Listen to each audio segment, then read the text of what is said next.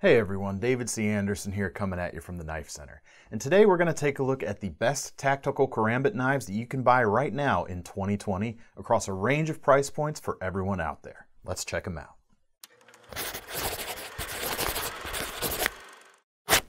Originally designed as a farming tool, today the uses of a karambit are primarily in the tactical or martial arts environments. Now they can still be useful for utility in a forward grip. Like any hawkbill blade, it works well, especially on things like cutting rope, bandages, or clothing, or basically anything where you don't want your blade to slip away from what you're cutting. That said, they're going to be best suited for reverse grips during their intended use, with the index finger anchored through the ring at the back of the handle. This is going to help you to keep a solid grip on the knife, and it makes it harder for you to lose control of the knife in a sticky situation. First, we've got a couple of budget options before we get into some more premium stuff.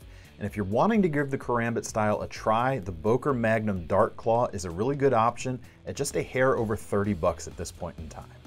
The blade itself is very broad and it can be opened either with the thumb cutout or the flipper tab on the back of the blade, and both of them work extremely well. This knife has a 2-position pocket clip on one side for tip up or tip down carry, although you are going to have to reorient your hold on the knife if you want to deploy it in a reverse grip. And as far as size, I have just enough space with my slightly larger hands to fit all my fingers in there. But if you anticipate wearing gloves while you're using the knife, you might want to look elsewhere. The steel on this knife is 440A stainless, so while it's not going to have a crazy high amount of edge retention, it makes up for that by having a super solid, very rugged build. You get a full metal backspacer that continues through the finger ring, flanked on both sides by full steel liners, and you also get G10 along for the ride. Overall, this is a tool that is definitely built to last. Another affordable karambit is the Enforcer from the Brous Blades import line, available starting at about 45 bucks from the Knife Center. The blade materials get an upgrade here to D2 in your choice of different finishes. I've got the stone-washed one here, although satin, black, and black stone-washed are also available.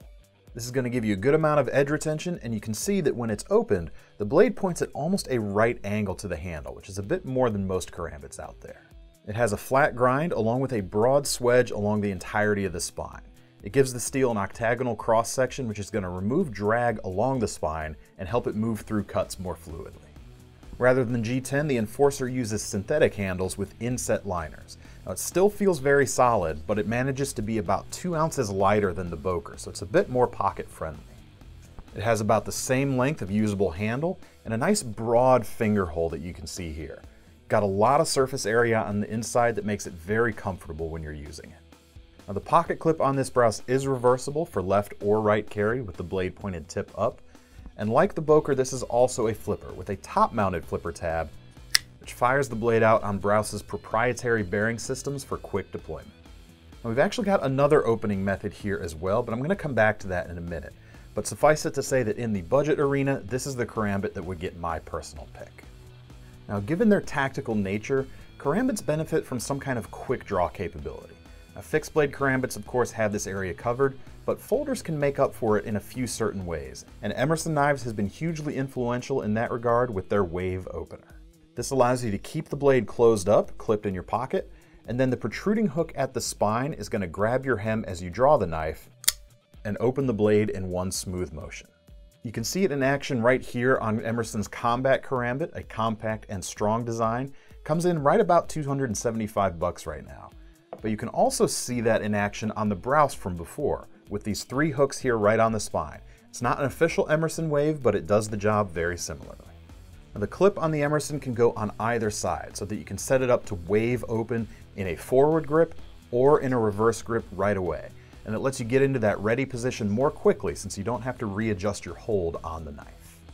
We've got G10 handle scales with titanium liners and lock, a finger hole that's integrated into the scales, and if that finger hole wasn't enough, it has a lot of texture on that G10. Combine that with prominent finger grooves and your grip is going to be very secure. Now, the 154 cm stainless steel blade features a chopped off point. This grants more tip strength since you don't have that needle point, but there still is a sharp enough point to penetrate very well. In typical Emerson fashion, this blade is chisel ground with a secondary edge right at the bottom. Some say this is stronger and some say it's easier to maintain as well, which can be helpful with the recurve edge on that hawkbill shape, which is already not as easy to sharpen as a conventional blade shape. Now, in addition to that wave-shaped opener, you can also open this knife with the thumb cutout or with the flipper, and both open the blade very smoothly thanks to a GTC bearing-based pivot. And as we look at these next knives, I think you're going to clearly see the influence of the Emerson. The first is the Fox 478 and 479 series. The difference between the two being aluminum handles on the 478 and G10 on the 479. This 478 features a flipper, a blade cutout, and an officially licensed Emerson wave. You can even see their patent number here on the back of the blade. That's because when a design works, it just plain works, and if you can't beat them, you might as well join them. And the Fox is definitely one of the more premium feeling karambits on the market today, which is impressive considering this one is just a few dollars more than $125. The steel is N690 and has a pointier tip than the Emerson and a long swedge like the Browse we saw earlier. It also has a reversible pocket clip and a liner lock for similar usability. Now the handles on this Italian-made knife are the roomiest we've looked at yet. We're getting into glove-wearing territory with this knife, although the ring might be on the smaller side depending on the size of your fingers. But this knife even feels good in a forward grip without using the ring, thanks to the size and the mostly straight profile of the handle. It's also thanks to the edges on the ring itself. Both the inside and outside of the circle have been completely crowned for comfort. If you like your karambit to come with a touch of class, the 478 is definitely a good option, although we'll have another one coming up shortly as well. First though, we'll look at the Spyderco Karahawk, another karambit with a licensed Emerson wave opener. If small size, ease of carry, and discretion are your priorities, the Karahawk is the one to get. By combining a lockback with thin liners and textured G10 that's nearly as thin, they've made one of the flattest carrying karambits out there without giving up on strength. That's thanks to that lockback, which even comes with the David Boyd dent cutout to help prevent accidental disengagement. Now with that dent and the Emerson connection, we see one of the things that I really appreciate about Spyderco. They always cite their sources and give credit where credit is due. The blade steel is VG10, and just like the whole knife itself, which is a little on the smaller side, the blade is kept slightly smaller as well. It's just about 2¼ inches long, all the better for compact carry. The blade itself has a titanium carbonitride or tie-nye coating, and in fact the liners are also tie-nye coated, and the back spring is black as well. And that's going to help keep reflections down for those who need that. The Karahawk is definitely a duty-ready knife, priced right now at about $240. Now on to another fancier model, the We Knife Company 816 Incisor, an offshoot of their 708 series karambits. Now with the Incisor, you get everything that makes a We knife great. You get excellent build quality with milled titanium handles, a machined pocket clip which is reversible, S35 VN steel, a ball bearing pivot, and a nice flipper tab. Now despite the premium materials, this knife actually doesn't cost much more than the Spyderco we just saw. It's just over $250 at this point in time. This knife does not have the Emerson wave, but it does have something that achieves the same result. You get this small metal tab that's screwed into place on the spine of the blade, and in addition to the hem of the pocket trick, it also works as a thumb stud if you want to open the blade that way. The handles feel good, and this knife actually comes with a frame lock, the only one on our list today that does, and it has the now commonplace but still appreciated lock bar insert. It enables consistent lockup over time, and it even has a small tab on the inside that prevents the lock bar from being pushed out too far when you're unlocking the knife. Now the Incisor is nearly double the price from the Fox that we looked at earlier, but if you want the utmost premium experience possible from your karambit, this knife is definitely the way to go. Now for another bruiser, the Cold Steel Tiger Claw, which is easily the biggest we've looked at yet. With most of the rest of our knives, all the blades have been between 2½ and 3 inches or so in length. The Tiger Claw stretches nearly to 3½ inches. You can get it with a plain edge or fully serrated, and it uses premium CTS XHP steel for a long-lasting edge. And it does it all for a price of just under $120 right now. The handle's bigger too, and for gloved hands, this is definitely the largest option here.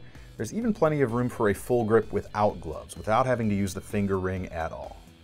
The handles are slim G10 with a decent amount of texture, although not quite as thin as the Spyderco from earlier.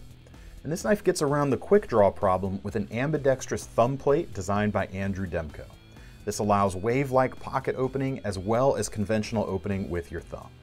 Another Demko innovation is on board with this knife with the Triad lock. Now it looks like a lockback, but it's even stronger thanks to some improvements they've made under the hood, so to speak. With the build quality on this knife, The blade steel you get, the size, and the price, the Tiger Claw is definitely worth a look if you need a hard-working karambit. Finally, and probably the most innovative karambit on this table, the CRKT Provoke, which completely reimagines what a folding karambit can be. Rather than the blade spinning around a pivot point, it actually rotates open on 2 arms so that it's pointing the same direction the whole time that it's opening. Now this may seem like a gimmick at first, but it is much more than that. They call this action kinematic, and it actually serves a purpose. First, even if the lock were to fail, the blade has no chance of closing on your fingers. Second, it also enables fast blade deployment. I'll unlock it here real quick to show you that. Now this is not going to be nearly as easy to close one-handed as these liner or frame locking knives, but I think that's outweighed by some of the other advantages with this design.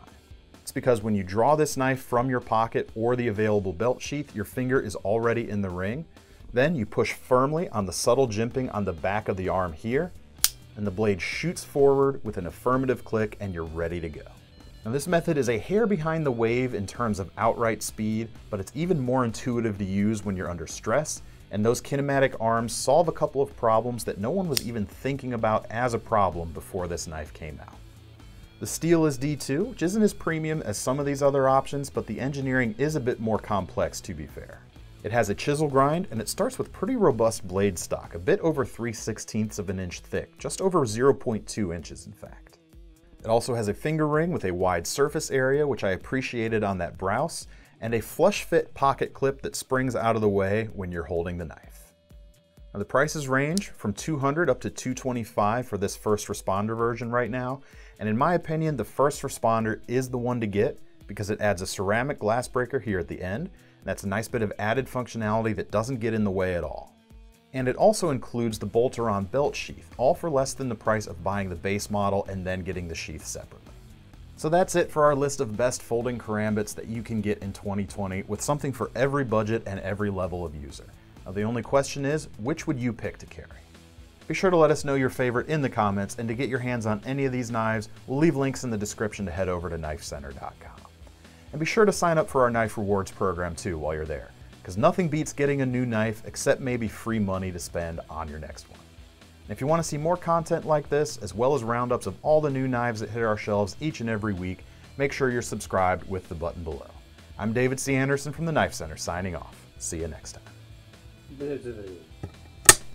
It's 90 with a pointier tip than the Emerson, and a log swedge. Log swedge. Lived in a log swedge cabin. Can't use that. Or can we? Oh, no, no. Also get G10. Ooh.